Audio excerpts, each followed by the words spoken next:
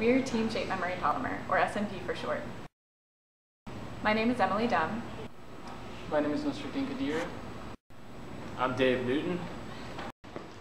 My name is Zara Simpson. I'm Hannah Walston. My name is Eric Weinhold. We're studying light-activated shape memory polymers for muscle actuation. We're building strips of SMPs for inclusion in a prosthetic arm. When activated by application of the appropriate wavelength of light, the strips bend, facilitating the bending of an elbow joint. Okay, so in this one we have the von Mises stress versus the shape memory polymer's thickness. It obviously starts out super high at a very small thickness, but it drops off pretty quickly. So I think it's pretty reasonable to think that as long as we're, above 0.1 centimeters, we should be all right on that, right? Right. What about the fatigue life? What do you think about that one? You clearly see a huge rise after about 0.2 centimeters thick, but of course those are based on the other corrections. We should probably follow the Smith-Watson-Topper correction because that's the most conservative. So according to that, probably about 0.2 centimeters would be good too. Okay, maybe we should build in a little bit of extra just in case. Optimal sizing and design of an SMP sheet was based on dimensions of an average human arm, with each arm component being represented as a tapered hollow cylinder as seen. The torque calculations were based on a typical prosthetic material, high-density polypropylene. We used this information to find the bending moment exerted by the forearm and hand about the elbow joint. We balanced the torques as shown in the diagram in order to calculate the needed strength of the polymer, which was then used to calculate the necessary volume. We used Autodesk Simulation Multiphysics to perform the structural and fatigue analysis of our SMP strips.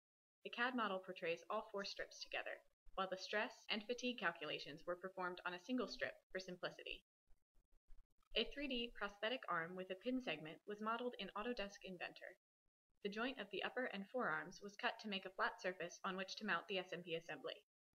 This provided the largest area for the SMP strips we are designing. Our maximal dimensions are 4.5 by 0.75 by 0.25 centimeters for a total volume of 0.84 centimeters cubed.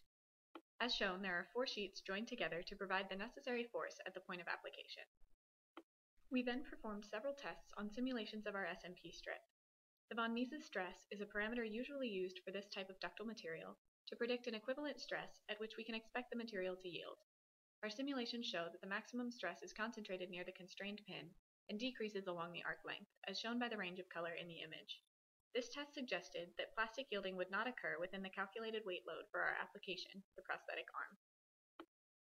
Finally, we performed fatigue life simulations to figure out the number of cycles under which this SMP strip could perform. We utilized multiple calculation methods, the normal, the Morrow correction, and the Smith-Watson-Topper correction in determining cycles to failure. The image shown is based on the Morrow mean correction and found a possible 2.951 times 10 to the 14th cycles, but our lowest value calculated was with the Smith-Watson-Topper correction, which found 1.16 times 10 to the 13th cycles. We set a desired number of cycles at 10 to the 5th and found that no matter which calculation method we used, we can still anticipate a lifetime well above our desired amount. Our synthesis was a 21-hour procedure. After initially dissolving 2-hydroxyethyl acrylate in diethyl ether, we added cinnamoyl chloride to the mixture while stirring. Triethylamine was added slowly and the mixture was stirred under reflux for 3 hours and then 18 hours at room temperature. At this point, we obtained a suspension. The suspension was vacuum filtered and the ether evaporated from the filtrate by use of a rotary vacuum evaporator. The resulting material was then dissolved in toluene and rinsed, once with hydrochloric acid and twice with deionized water. We performed the synthesis twice. In the first trial, the toluene was evaporated from the resulting material using a motorized vacuum rotary evaporator, while the other was evaporated by vacuum distillation when the rotovap was unavailable. We then grafted a polymer network from our synthesized cinnamic acid. This was done by mixing butyl acrylate, hydroxyethyl acrylate cinnamic acid, hydroxyethyl methacrylate, polypropylene glycol, and azo-isobutyronitride. We then filled a mold with our solution and put it in a grafting press and heated to 80 degrees Celsius for 18 hours. Once the free radical polymerization was complete, it was removed and rinsed with hexane and chloroform to remove any unreacted monomers. We used a dynamic mechanical analyzer, commonly known as a DMA, to characterize our azobenzene. We see that the yield strength from our DMA results is about 25 34 megapascals, which is a little bit less than the theoretical of 54, but it's still in the same range. And also you can see a nice linear relation in which we calculated Young's modulus of 763 megapascals, which again is lower than the 990 megapascals, but still it's in the range. So do you think that this is enough of the DMA, or do you think that we should probably try to run another trial?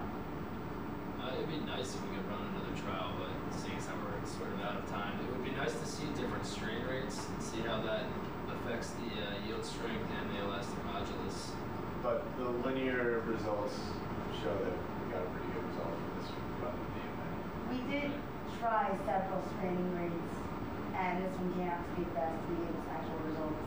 Right. Compared to some of the other tests that we ran, this one came out with a pretty smooth curve.